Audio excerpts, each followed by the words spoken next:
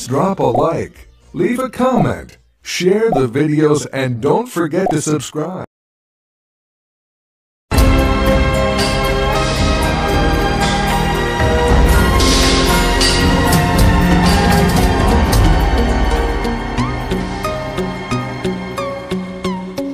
Hi friend. Patel విగ్రహం ఇంత భారీ ఎత్తున నిర్మించడానికి గల కారణాలు ఏంటి? దీనికన్నా ముందు ప్రపంచంలోనే అత్యంత పెద్ద విగ్రహం ఏంటి? అసలు ఎవరికి ఎత్తైన విగ్రహాలు అత్యధికంగా ఉన్నాయి? మనం ఈ దేశాన్ని ఇలా చూస్తున్నామంటే, ఇంత ఘనంగా మాట్లాడుకుంటున్నామంటే అందుకు సర్దార్ వల్లభాయ్ పటేల్ ఉక్కు సంకల్పమే కారణమని అంటారు ప్రథమ రాష్ట్రపతి డాక్టర్ బాబు రాజేంద్ర ప్రసాద్. దేశ తొలి అధ్యక్షుడు ఇలా వ్యాఖ్యానించడాన్ని బట్టి పటేల్ ఈ దేశానికి ఎంత కావలసిన వాడో తెలుస్తోంది. అందుకే ఒకటి కాదు, రెండు కాదు, 600 అడుగుల విగ్రహం.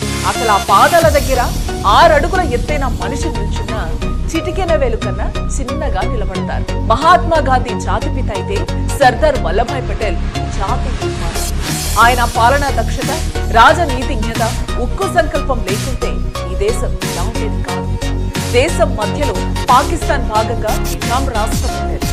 భారతదేశానికి కీర్తి కిరీటం లాంటి కాశ్మీర్ మనకు రాకుండా పోయేది.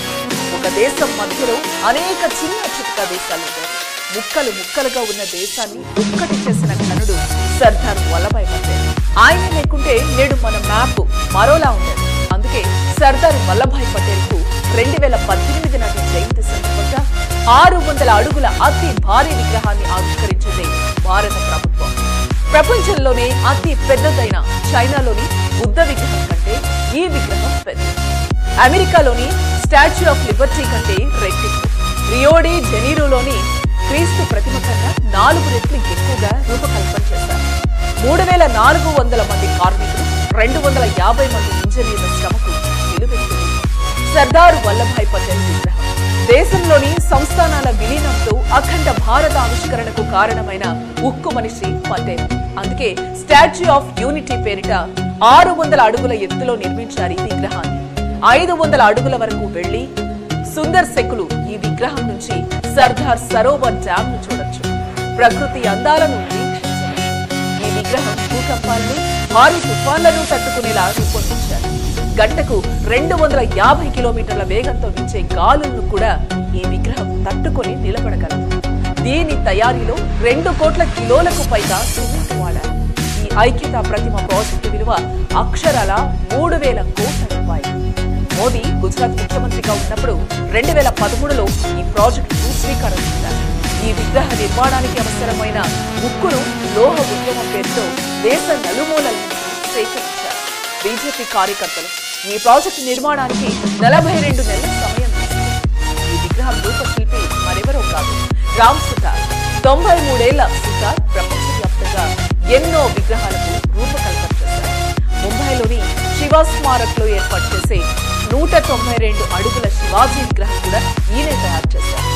పార్లమెంటు ముందున్న గాంధీ విగ్రహంతో పాటు ఎన్నో రాష్ట్రాల్లో ఉన్న గాంధీ విగ్రహాలు రామ్ సుతార్ చేతుల మీదుగా రూపుదిద్దుకున్నాయి. పార్లమెంట్ లో కొలువైన విగ్రహాల్లో 16 ఆయన రూపొందించినవి. పార్లమెంట్ లో ఏర్పాటు చేసిన 18 అడుగుల సర్దార్ విగ్రహాన్ని చూసిన మోదీ ఈ ప్రాజెక్టును రామ్ సుతార్ కు అప్పగించారు. అందుకే భారతదేశం గర్వించదగ్గ మహాశిల్పిగా అవతరించారు రామ్ సుతార్.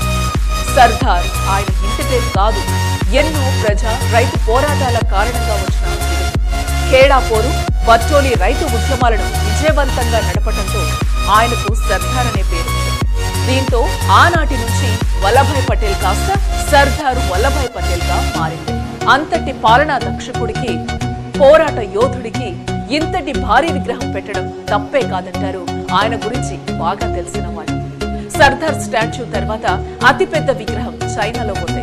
ఇది బుద్ధుడి విగ్రహం. ఈ ప్రపంచంలో ఉన్న ఎత్తైన విగ్రహాలంటేనే బుద్ధుడి తర్వాతే ఎవరైనా. అంతగా బుద్ధుడి పేరిట విగ్రహాలు వెలిశాయి. రెండో అతిపెద్ద విగ్రహం కూడా బుద్ధుడి పేరిటనే వెలిసింది. 2008లో మయన్మార్ దేశంలో ఉంది. స్టాచ్యూ ఆఫ్ లిబర్టీ అయితే వరల్డ్ పాపులర్. ఈ విగ్రహం పొడవు 305 అడుగులు మాత్రమే ఉంది.